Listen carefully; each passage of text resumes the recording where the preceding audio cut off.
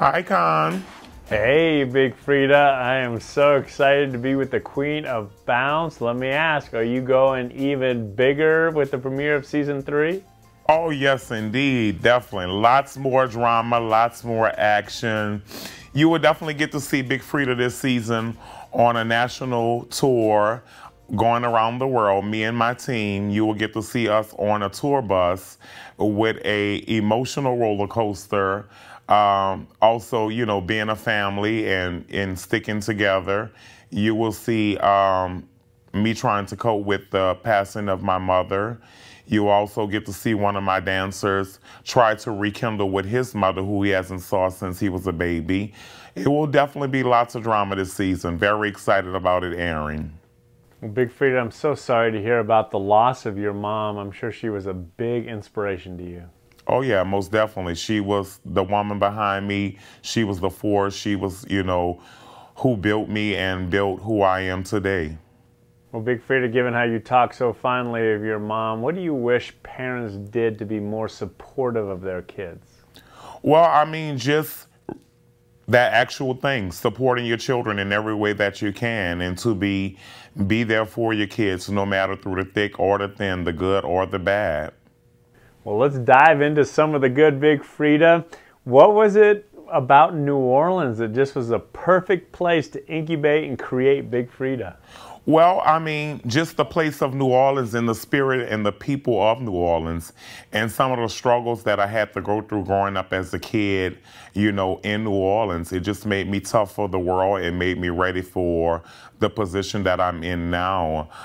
New Orleans is, it's a rough place growing up. It's a place where you definitely have to know how to hustle and have some talent to be able to survive there.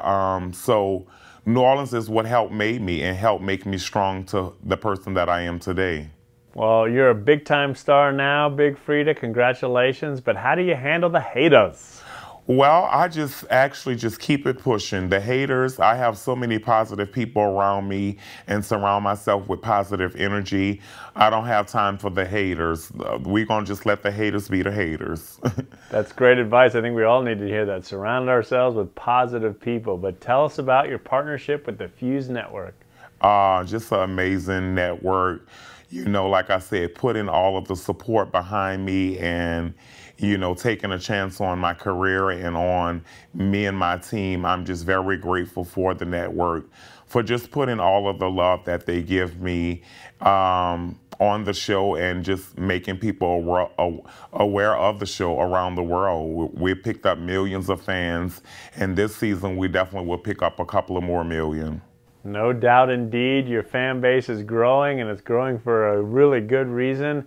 But on a personal note, I have a question. When did you go from Frida to Big Frida? Well, it varies. Some people still use the Big Frida, and some people still, call me Frida now.